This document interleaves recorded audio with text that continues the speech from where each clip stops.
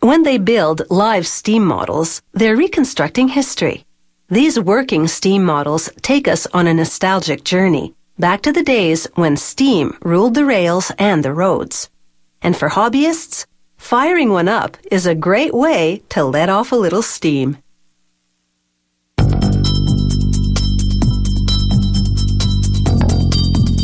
Add a little water, light some fuel for the boiler, and it's full steam ahead. This mini replica of a 19th century road locomotive is really a blast from the past. It starts with the boiler.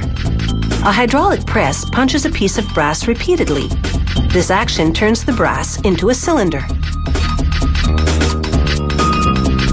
It's a process called drawing, and it also strengthens the metal.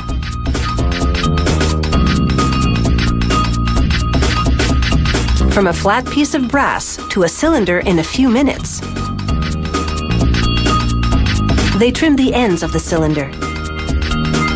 Then they brush solder paste onto a brass cap and slot it into a holding device.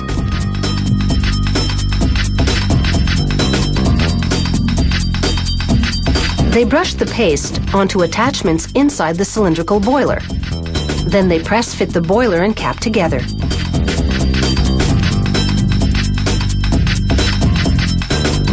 The capped boilers travel through a furnace which melts the solder paste, fusing the caps to the cylinder. They polish the brass to give it a nice sheen.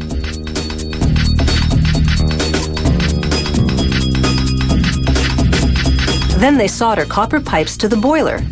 These pipes will expel the steam as it powers this little locomotive.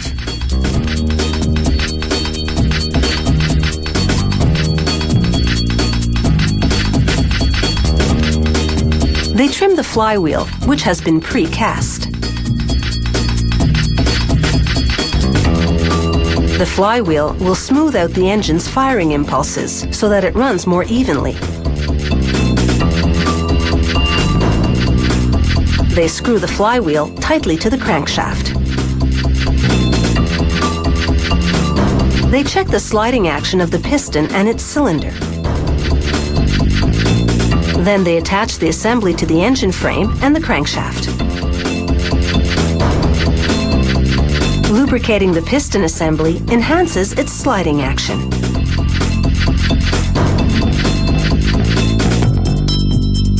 They test it with compressed air instead of steam. They check how it functions and look for leaks. Once it passes inspection, they install the front steering mechanism, which will control the steam model's front wheels, while the larger wheels at the back will push it forward. Steam machines are usually rear-wheel drive.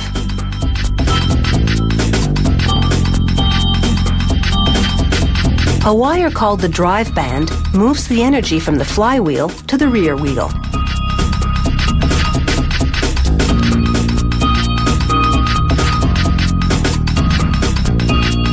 They hook up the steam model to the compressed air tank once again for a final test run. And it looks like this model is ready for some action. All it needs is a canopy to provide a little shade. They punch a rib design into a little steel roof. After they give it a nice paint job, they attach it to the model. Now you have a model that's geared to bring back yesteryear. This model will also take you back in time, but in high style. It's a luxury touring car.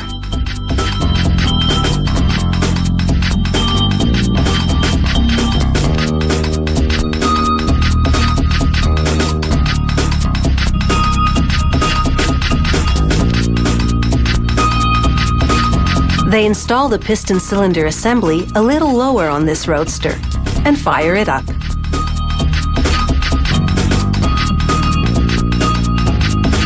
Each of this mini steam models is a tribute to the original. They'll all help you relive a time when vehicle ignition meant lighting a match and really burning some fuel.